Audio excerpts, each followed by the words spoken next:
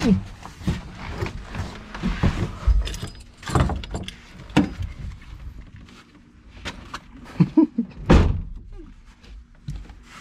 you go. Y'all figured it out there. Oh my gosh, seriously? Well, yeah, we got our cords your first time on the race car. What do you think about Welcome to Dashing Cars. Welcome to Dashing Cars. Put a thumbs up, click the notification bell, and subscribe. That's my man. My hype man. And especially save it.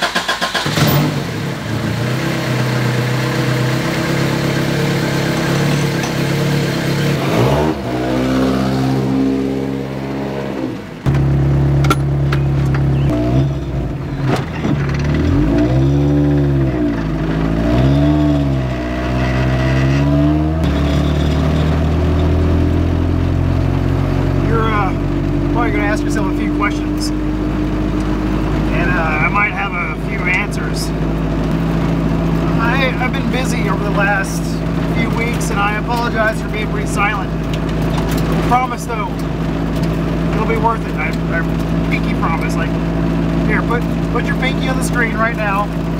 Let me see. I don't break pinky promises. I just had to hold the camera up like that. So people are looking at me a little bit weird. That's because I don't know if they've ever seen an actual rally car. Probably never in Camden. Probably the world's first rally car in Camden. What this is a 1989 Honda CRX HF, which is the high fuelage model, but it doesn't have the HF motor anymore. No, it doesn't. It has quite a different setup. And I'll go to a little quieter surroundings to kind of fill you in on what's going on with this car.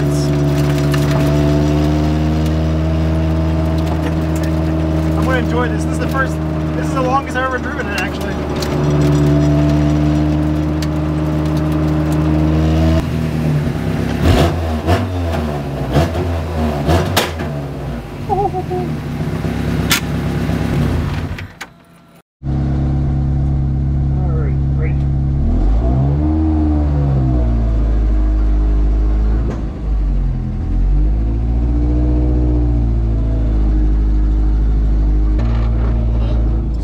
How many years have you been doing a co-driver? 0.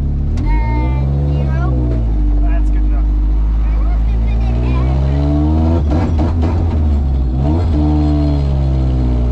Alright, so I'm going to go this way. So you got to tell me left one. Left one. Oh, okay.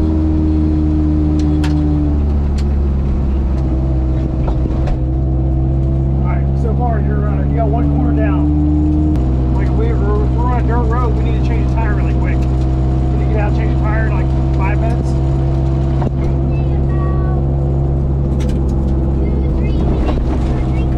Alright, that's good. This co-driver's got a lot of responsibility. You gotta keep me in line, make sure I don't wreck. Alright, here comes that left one. Did you call out? Left one. Alright, sweet.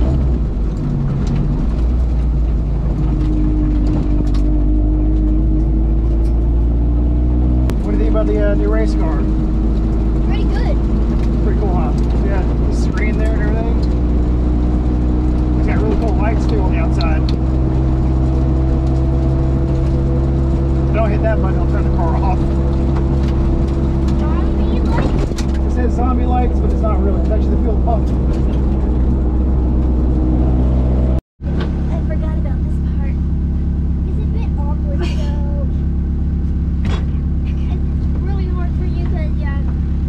Hard for me? I didn't notice.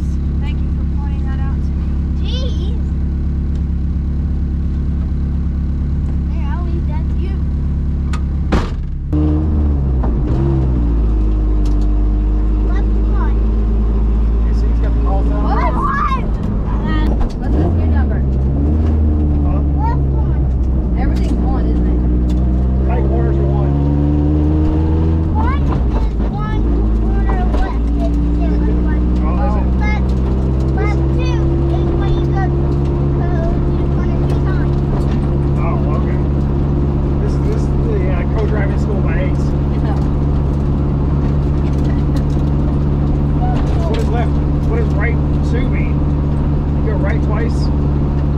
1 to 2. What? You go all the way right? Oh God! Oh God! Oh. Alright, so that's right. That's right 1 then, right? So this is like a left 3, like 1, 2, 3. I don't think that's it. I don't get it. How fast can I go around this corner? 4. Actually, that's probably not right. Zigzag. Oh my gosh, it's working. Not zigzag. That's not supposed to be happening. Left So, one. very good, guys.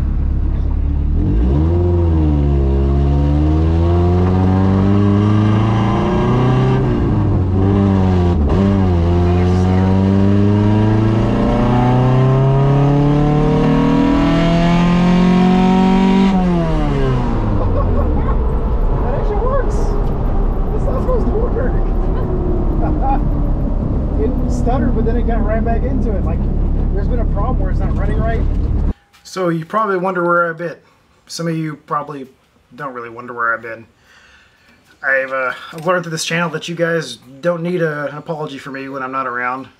And I don't want to make this too long-winded, so I've been working on a lot of stuff. I kind of bought a rally car, and I always say don't ever plan for the future, and I don't think more than a couple of months in advance when it comes to my life right now, because you have no idea what could pop up, what could change at all. So with that being said, I bought a 89 CRX stage car. And I've actually filmed this car before at Ojibwe last year. And I remember seeing it there, and long story short, right time, right place, it popped up for sale, and a good friend of mine, Roberto, actually tagged me in it. And then I had a few other people tag me in it, and they said, you got to get this car if you don't get this car.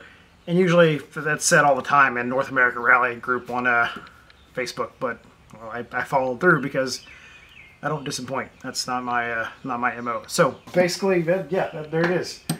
There's going to be a whole series on this thing. The all-wheel drive CRX is still a thing. It's still going on. It's on pause right now just because it was let's see if we can't push and get this for Rallycross. But the Rallycross effort's going to be on block. It's going to be times because I'm going to do some shakedown with this after I get it tore down, kind of go through things. But I didn't want to touch it yet until I showed you guys this, show you where it's at. So let's come on down from that and let's take a tour. This car was it's all ready to go, really. It had a small running issue that I may have actually solved on the they parked this car for the season. They were getting ready, and they're going to get it ready for the 2021 season, and all of a sudden it just wouldn't go over 2,500 RPMs. It would just stutter, it would fall flat, it wasn't getting any fuel. No idea what it was. I have zero idea. They didn't have any idea. They got tired of messing with it. They ARA passed new regulations to where you have to have a fire suppression system along with rally safe in the car. And long story short, they just decided we're done keeping up with it. We don't want to have to go deal with it. They want to just start renting a rally car, which is a very good option. I know several people who rent cars and who have rented cars. And it's a great program for those who just want to get in the sport, not have to worry about it, don't have to worry about upkeep, don't have to worry about anything. They just want to go and drive and show up at the event. But this is my now ARA legal caged rally car.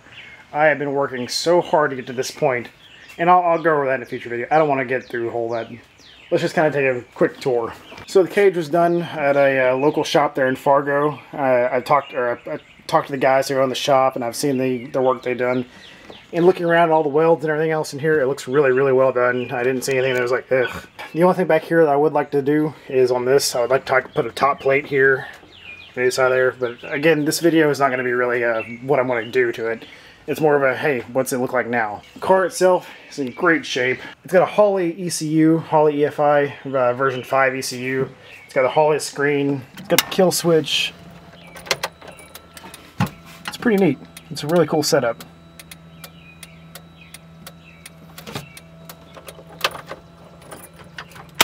It's got the RJS a racing harness. It's a really nice racing harness in date till the December next year. Nice Sparco seats. They're good and comfy. I would like to get the halos eventually, but that's not a huge deal right at this moment. I've got the halos over there that I got from Earl that I may recover and put in here, but I haven't decided just yet. I'm going to try to keep this video as short as possible so I don't waste your time and I can get back to work. But here is the heart of the beast. It is a B18B1 block with a built GSR head with, as you can see, coil plugs. So it's a really nice built head. They talked to me a little bit about the machine work that's gone into it. The springs, retainers, all that stuff is all aftermarket. It's a pretty good ripper. It pulled hard, it cracked really loud VTEC, so I'm pretty excited about that. You can see it's got the AEM coil and plug, whole kit. This is going to be cleaned up a little bit. I just put that plate back on for now. It's got the bigger Skunk 2 radiator. You can see here where the tree actually hit, so I actually whacked the tree pretty good there. And that was the reason it retired from the last rally. But besides that, the transmission's been rebuilt with new synchros and everything else, and it shifts like butter. It's very, very smooth. Very, very happy with that so far. As you can see here, you see a little bit of damage there from the tree strike, but nothing too bad. There are a few dents in the hood. A little light bar. Came with tons of spares. It's got gravel tires on it. It came with a mountain of different suspension setups and knuckles and everything else, because that's just kind of the kind of stuff you get when you go rally. As you can see all in there, lots of great aftermarket stuff, lots of great replacement stuff. If you know me, you know this has been the dream for a very long time, and well, I cannot wait to get started. The tentative date is Show Me Rally in November. I'm going to try to get this car ready for that. That's the running plan right now. It's kind of an aggressive schedule with the crazy summer I have lined up, and like I said, I don't like to plan too far in advance, but I do want to have a goal, and that's my A goal right now. I've had a few guys reach out for being a co-driver, and I don't know, I'll make a closer to this time decision on that, because the first co-driver is going to mean a lot to me. Everything about this whole first rally is going to mean a ton to me, and the channel, and the fact that you guys have been following along, and I'll get you guys caught up real soon on what's been going on and where I've been and why I haven't uploaded much in the last, I guess, 2 months. It's been a long hiatus, but it's been needed. But it's back to camera time, and I need some camera therapy, and I miss you guys a lot. So let's get this thing back together. And with all that, I know it's a lot to chew on right off the bat, but yeah, I drove to Fargo this weekend to go pick it up, 2,300 miles, and now it's home. So that's what all the secretiveness has been around Instagram and Facebook about. What am I doing? Most people kind of figured it out. I wasn't too secretive about it, obviously.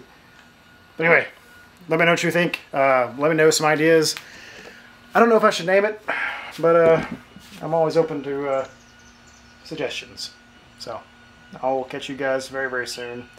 Miss you guys a lot, and I'm going to be picking up the camera a lot more the next few weeks. So see you guys. Peace.